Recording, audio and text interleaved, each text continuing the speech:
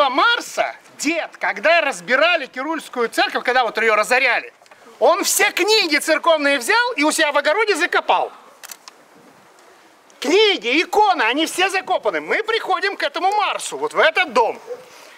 Марс нас встречает, да конечно, да, это мой отец, он закопал здесь. Вот тут стоит сарай, вот в нем дрова, вытаскивайте все дрова и копайте под сараем, там все есть.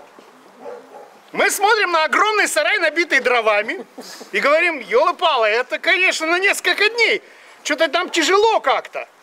Ну, в общем, проще говоря, он сказал, да ладно, ребят, не расстраивайтесь, уже не первые вы приходили это делать. Никто не хочет тут этим возиться. Пошли лучше на чердак, я вам там покажу. Мы пошли на чердак, и на чердаке у него обнаружили кучу газет дореволюционных. Вот одна из этих газет. Все остальные газеты мы сдали в музей университета, так как были студентами университета. А эта газета «Копейка». Чем она интересная? Здесь есть вот такая бумажка прилеплена. На этой, конечно, плохо видно, а на тех, которые мы отдали в музей университета, там прям было видно Усть-Сысольск. То есть это присланная из Петербурга газета «Копейка» 16-го года.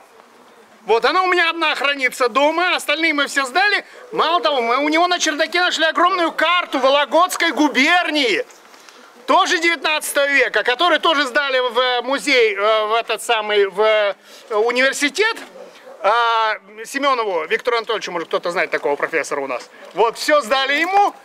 Что касается дальнейшей судьбы вот этих книг и икон. Мы не знаем этой судьбы. Как видите, сарая нет. Вот он здесь стоял, сарай.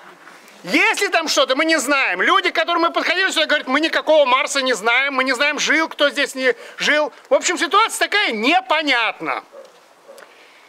Были ли захоронения? Но он утверждал тогда, что точно были, что здесь закопано. Но при этом он еще говорил, вы знаете, а может давно все сгнило, я не знаю. Ну копайте, вдруг что-нибудь найдете. Вот. Так что наш Кируль ждет своих исследователей. Может, кто-то захочет все-таки найти этот клад книг и икон с церкви. Может быть, он здесь останется. Но есть один нюанс. Мы сейчас, вот когда готовили эту экскурсию, мы пошли по поселку, вот здесь вот стали спрашивать, кто-нибудь слышал про Марса? И столкнулись с удивительной штукой. Нам показали 3 дома Марса. Я начал сомневаться, а этот ли это дом? Вот, поэтому, не знаю, исследователей своих ждет, как бы, Кируль, да. Это дом моей бабушки, она построила в 1954 году. Ну, может быть. Ну, Марс там не жил. Вот я говорю, может, я начал сомневаться, этот ли это дом, но несколько человек нам показали, что здесь Марс жил. Я еще говорю, В каком году вы здесь приходили? В 86-м году. В 86-м я родилась. Там, вот я говорю, я еще говорю, может быть, я ошибся. Я говорю, я начал сомневаться. Но несколько человек, когда мы проходили, сказали, да, Марс жил в этом доме. Если дальше туда пройти, то дальше еще несколько домов вы можете найти вот именно.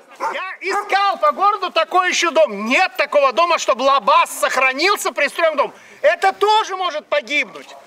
Тоже могут снести. Но вот этот пристроенный лабаз, чем он хорош? Вот это вот этот выступ, он для разгрузки очень хорош. Подъехали с телегами, тут же разгрузили. Подъехали телеги, тут же загрузили. Зачем это нужно? Чтобы спуститься к Сысоли и сгрузить на корабли. Потому что самое главное соединение у Сысольска со всем остальным миром только одно – река. Больше соединений нет, дорог нет, железной дороги нет, ничего нет, только по реке. Товары, приезжающие сюда, выгружаются, хранятся, разъезжаются по магазинам, расчищаются по всему региону. Собственно говоря, вот это вот купеческое вот это разделение.